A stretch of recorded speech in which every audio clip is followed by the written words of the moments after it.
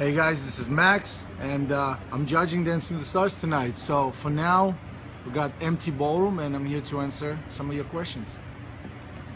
Great. As we wait, let's say, which couple are you looking forward to seeing perform tonight? Which couple are you looking forward to seeing perform tonight? I'm actually very excited to see everybody perform. You know, I just wanna give the right criticism. I wanna set some couples on their path to, you know, do things better in the upcoming weeks. I think this is halfway through the season. Very important time. Everybody's kind of getting their paces sort of together.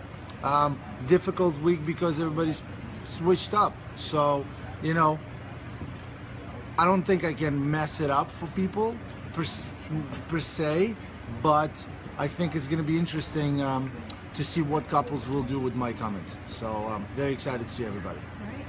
So Christina wants to know, would you ever dance on Dancing with the Stars again? Christina Ratliff. Christina Ratliff wants to know if I'll ever dance on Dancing with the Stars again. No.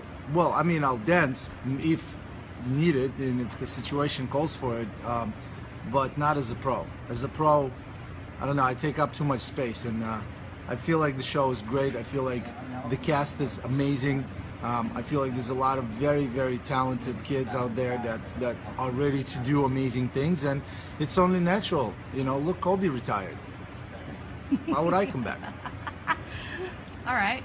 Now talking about your brother, do you think that you would judge him harder tonight? My brother and Peter are very nervous about me judging tonight because they know that I don't hold back. It's not about, you know, I'm not a favoritism type of guy. You know, for me, it's very important that that I speak my mind, and I'm the truth and nothing but the truth type of guy. I didn't know which hand to raise, so there you go. All right, Carl Jess Hines wants to know, though, going back to dancing, when will they see you dance again? Is there an opportunity to see you dance again? Carl, there's a huge opportunity to see me dance again, actually with my brother on our tour coming up in the summer. We're going for a 2-month tour, 46 cities. So I don't know where you're from, but I'm sure you can make your way out to us and see us. It's going to be a fantastic tour. We start in the middle of June and we end in the middle of August. So go to maximvaltour.com to find out all the information, and I think you're going to enjoy yourself tremendously, especially if you love dance. We're the only dance tour of the summer, but we're also going to be an amazing, amazing performance, so you'll have a great time. So tonight's switch-up week, switch-up night. Yes. Some people want to know, do you think that you and the other judges are going to be less critical tonight? Tonight's a switch-up night. Will I be less critical without the judges? I feel like, you know, they'll do their job the way they do it. They pace themselves as well, I think. But for me, it's a one-time deal. So because it's a one-time deal, I'll just say it how it is. I look at my participation on the show as, you know, my entire season in 2 hours. So I just say what I say based on what I see in front of me. I'm not thinking about their past performances. I'm not going to think about their future performances. My job just starts and ends today. What did you think about Switch Up Week when you were a pro?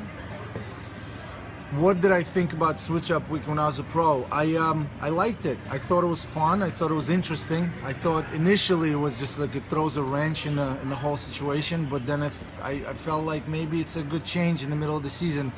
Everybody gets really, really tired, and something like this kind of shakes you up, and it sort of gives you like a different, you know, different energetic output. You're not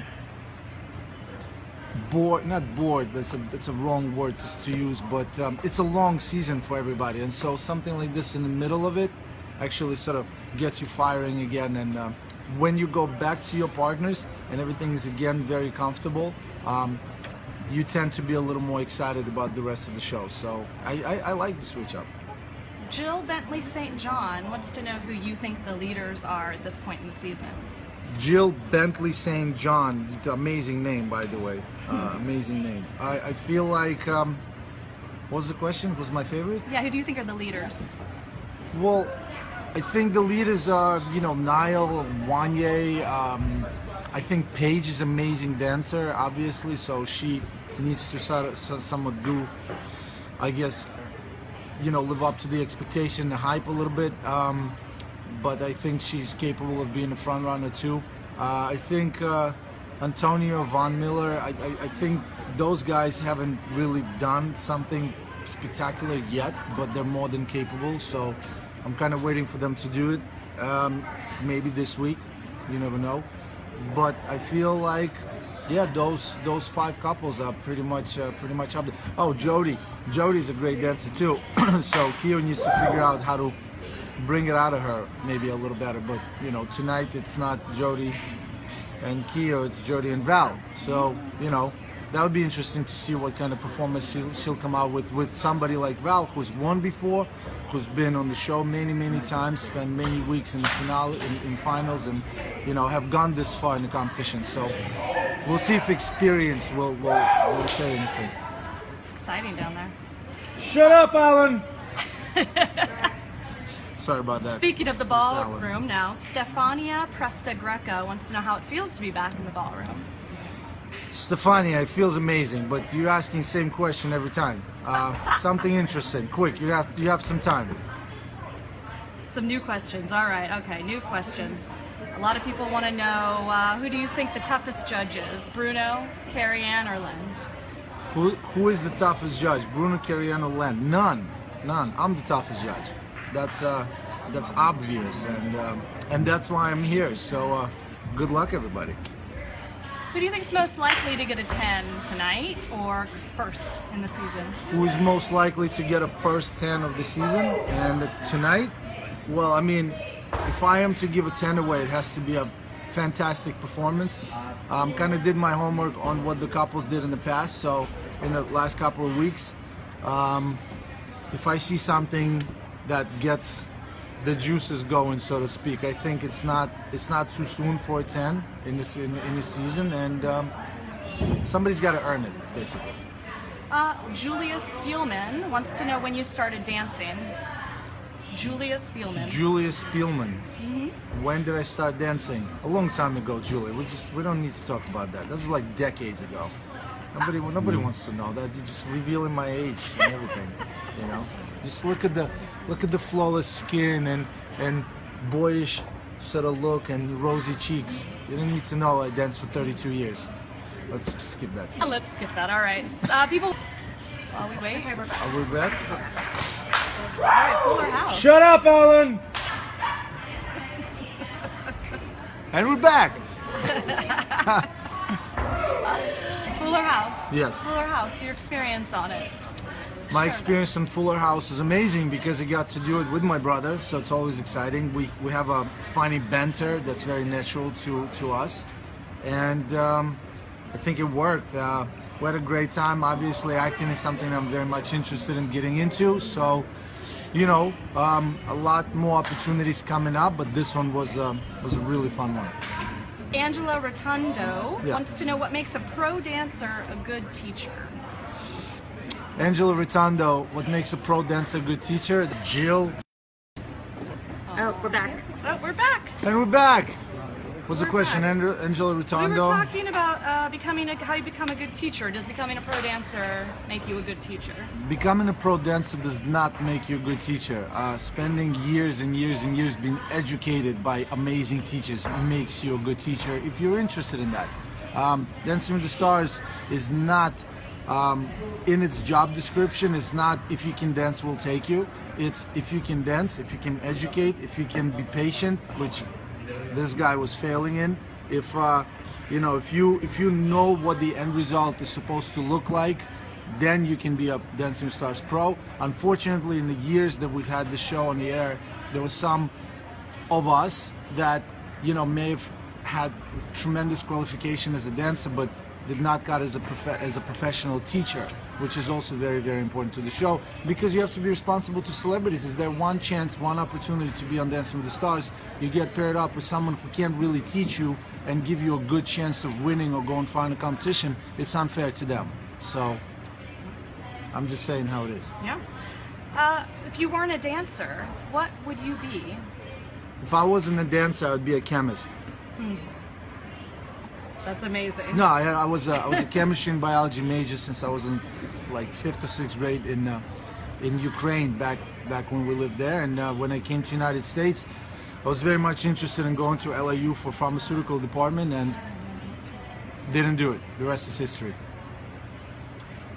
Taylor Wood, is that what it was? Asked what was your favorite dance that you did on the show? Ooh, my favorite dance that I did on Dancing with the Stars, I actually had a lot of favorite dances. I'm not, you know, I tried to experiment with so many different things. If people watched Dancing with the Stars in the earlier seasons, they would remember that some of the pro numbers that we did, well, it's not a pat in the back, I'm saying like back when pro numbers just started, you know, things to fill airtime with in between the actual dances with celebrities, you know, I was the one who was saying, hey, can I do this, can I do this? So I was given a lot of opportunities to play around with, you know, with tech, with lights, with staging itself. So, you know, I had a great time in choreographing numbers that would start on balconies and end up on the... Rebecca? We're back? All right, so let's do the last question. Do you have any advice for the remaining couples? Yes, my advice for remaining couples is for celebrities, you know, just remember this is never going to happen again. You're never going to do it again. Under any circumstance, it's never going to be an all-star season. I don't think it's in the works. So that's the case. You blink, this season is over. You either eliminated or you won and you moved on with life. And you will never do it again. But inevitably, all of you will always miss this. You will always look back and say, I wish I did something better. I wish I enjoyed myself more. I wish I had more fun, because it literally just passed by like this. And to all the pros, it's an opportunity to portray yourself, you know, in a way that you want to be. You want your parents to see you. You want your grandparents to watch you on TV and say, that's my grandchild. You want some of your friends to be proud of what you do and your work. So it's a very responsible sort of platform. You have a lot of responsibility. But most importantly, like I said to the celebrities, because it's their only chance at the show, that's your responsibility. It's not about you. It's not about your ego. It's not about you trying to prove yourself to anybody. It's about you making sure that you're good for your partner.